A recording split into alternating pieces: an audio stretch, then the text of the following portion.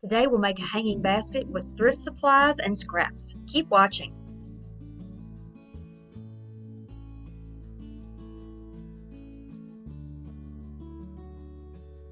I'm going to start off with this hanging basket that I got from Goodwill. You can do the same thing in a regular tabletop basket if you like.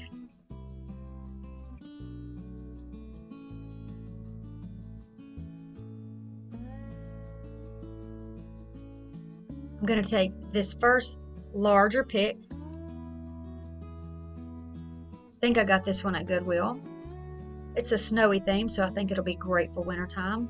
I'm going to trim it down because the stem's a little bit too long for what we're going to need it for. And I'm going to put it in the center of the basket.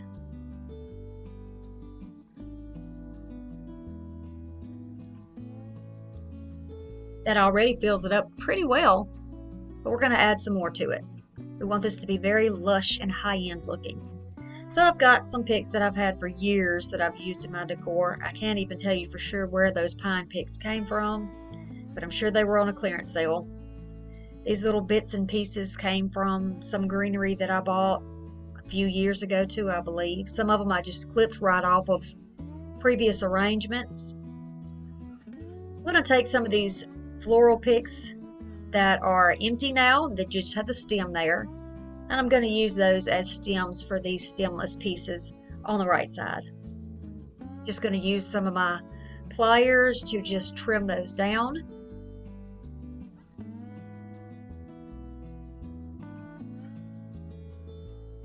And then for the ones that do not have a hole in the bottom and still have the remnant of a stem, I'm going to use some of this floral tape and wrap this around it to secure it.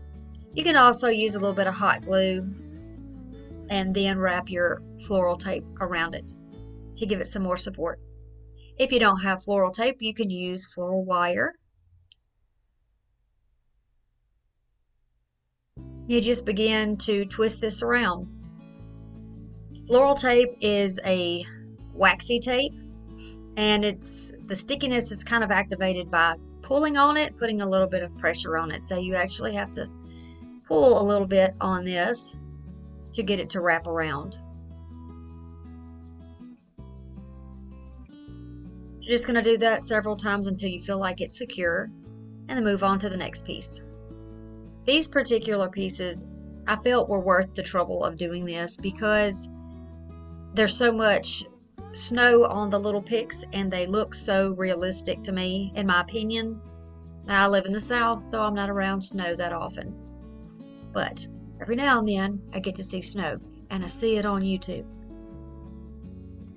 and that's what it looks like to me. So now I've got several of those picks ready. I'm going to start to fill in the places that need a little something extra. I want this to have a nice full look, so I'm going to fill in where the gaps are. Remember, when you're doing a floral arrangement, to be sure that you look at all sides of it. Look at it on the top, both sides. You'll see me pick this up and look at it quite a bit to see what might need a little more substance, what little areas need a little more. This arrangement is going to be hung on the wall, but if you wanted to use this on a glass door, you certainly could. Just be sure that whatever you do to the one side, that you also apply that to the other side, because I'm only decorating one side, making one front pretty side that will show. I want to make a double pick. That's easy enough to do. A little hot glue, and because these are prickly and they have a tendency to push away from one another, you can use these little clips that came from Dollar Tree, or whatever clips you have, even a clothespin if you want, and you can just clip those together until the glue sets up. On these picks, I like the boxwood, but I didn't really care for it's, you know, I've had them for so long, it's that old fake pine look, and the greenery just doesn't look that good. However, the boxwood pieces on here look pretty good to me, I think. And they're going to give a little bit of a variety in the foliage instead of just having the evergreens in there that are kind of bristly or prickly. This gives it a little bit of variety. So you might consider that if that's a look that you like. If you like a woodland theme, then you might consider doing something like this.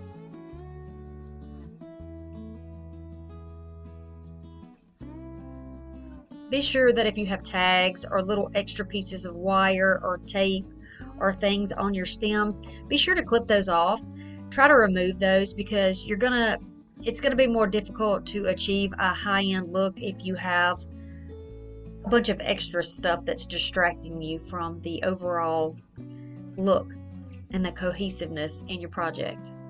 So just go ahead and get rid of the stuff that's not necessary.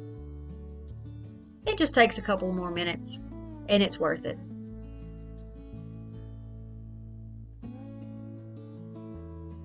Just going to continue to find the pieces that we need. So when you use your floral picks, be sure that you are keeping the stems for other projects because they can be used for quite a few things actually.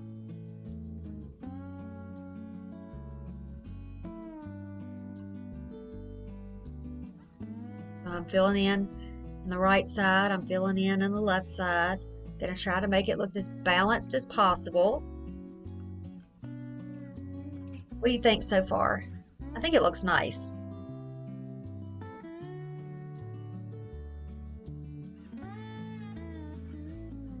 This is just a different type of pick that looks like it's brown, and I'm going to show you how you can glue that on. Just put a little hot glue there and hold that down for a moment, and then you can put a clip on there and set it aside. And when the glue is cool and it is set up, then you could go ahead and use that pick. But you don't have to stop. You know, I don't like to stop in the middle of my projects. I like to continue to go. If I'm working on one thing, let the glue dry on something else, let the paint dry on something else, and move on to the next step. That's how I like to do it.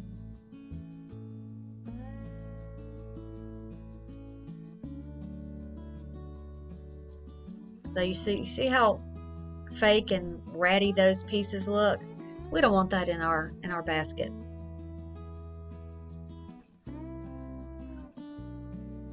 The pieces that I'm cutting off, I throw those down in a box or a bag, and all the little pieces that I know I don't use, I give to for donation, like to Goodwill or something like that. I'll put leftover pieces of ribbons, things that I don't use, extra bits and pieces of stuff that I know that I won't be using in my decor, because really honestly with crafting you can get way too much. So if I know I'm not going to use it, maybe it's not a color that I like, and I'm not going to continue it on another project, throw it all in a box or a bag with a little zipper on the top and then donate it. Because I can't tell you how many times I myself have gone in to Goodwill and found bags of ribbon and little ornaments or buttons or little sewing pieces, foliage, greenery, you name it, all in one bag, which is perfect. And I pick it up and bring it home and use it. So I think that one person's trash is another person's treasure, and maybe somebody else is looking for that exact piece of ribbon that I will donate. And that'll be great. If it brings them some joy, that's wonderful.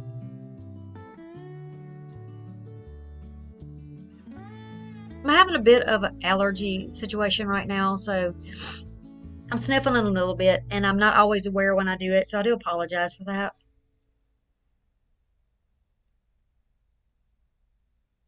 Now I've got extra pine picks that came from other things, and I'm just going to put more in there. I like the wood look of the basket and the dark color from the pine cones. It looks really good together. Now you could leave it like this if you wanted to, but for me, I think I want to add a little bit something extra on here. And so I'm going to add a little bit of this ribbon, and this came from the Dollar Tree. It's like a burlap with polka dots. And it came out of it wasn't in the spring section, maybe the gardening section. Okay, so there's no need to go all the way around the basket, like I said. I'm not going to be using the other side. You see that it's flat on that side pretty much. I'm just going to be gluing this down. Going to use my spatula to just press that down into that, I don't know if you would call that wicker or grapevine, whatever that is. Just pressing it in there so that it gets a good grip with that ribbon. And then I'm going to put those clips that came from the laundry section in Dollar Tree on there to hold that in place.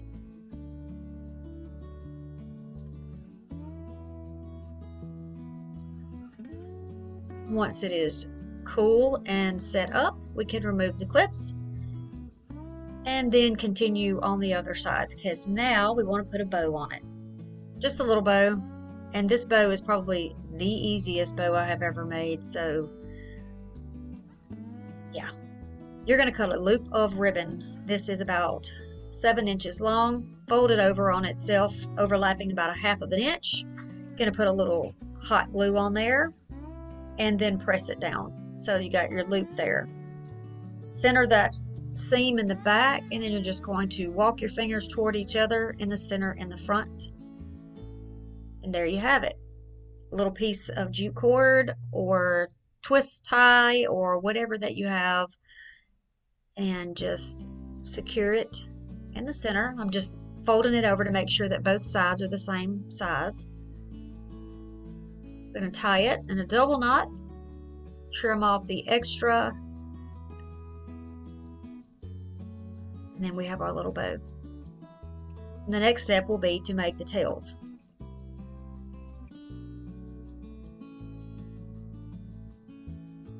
You could leave it like that, or you could put tails on like I'm going to do. Now these tails are very, very simple. And since I only had a tiny bit of ribbon left, I decided to go ahead and just do it this way. So you're just going to overlap it like that in the center under the bow. I'm dovetailing my little tails, my ears, really. I'm not dovetailing my ears. Time for more coffee, guys. Okay, so you can put them at an angle or straight out on the sides. They're going to overlap. A little bit of the seam will be showing once you glue it down, but you don't have to worry about that because there's going to be an embellishment in the center. So see, this is really easy. You can use scraps for this. You've got a little bit of that extra ribbon that you love, but you don't have enough to make a nice, beautiful bow. You can just make a little one. You can maybe even use 2 different colors of ribbon or prints.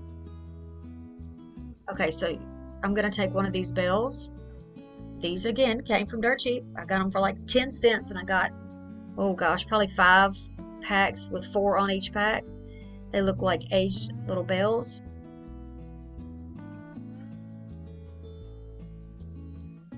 I'm going to use some hot glue there, and I am using the Gorilla Glue sticks right now. I have some of the cheaper ones too, but we get a lot of wind where I live, so if I do decide to put this on an exterior wall, I don't want anything to fall apart. So there it is with its bell. Now be sure that you take all the little spider webs from the glue stick away. Just kind of clean it up, brush it off a little bit, and there you have it. That was so easy. I probably paid less than $1.70 for that basket. It was empty when I got it. And then the clips, the little pieces of stuff, that stuff I already had. The ribbon I already had on hand, but it was $1 at Dollar Tree and about 10 cents for the bells, which would be even less per bell. So I got a really, really cheap decoration here for winter. You could definitely use this at Christmas, and it would certainly last you all the way through the end of winter and the end of the year, beginning into spring. What do you think? What would you do differently? You know, you could do this with florals if you wanted to. Add some florals in there, or mainly florals if you wanted. I just really love that woodland, warm, cozy feel this year. I think it's important when we're spending so much time indoors and at home that we fill our home with things that are inviting and cozy and that bring us joy. And this definitely brings me joy, and I hope it does for you too. Thanks for watching, and I'll see you again soon. Bye.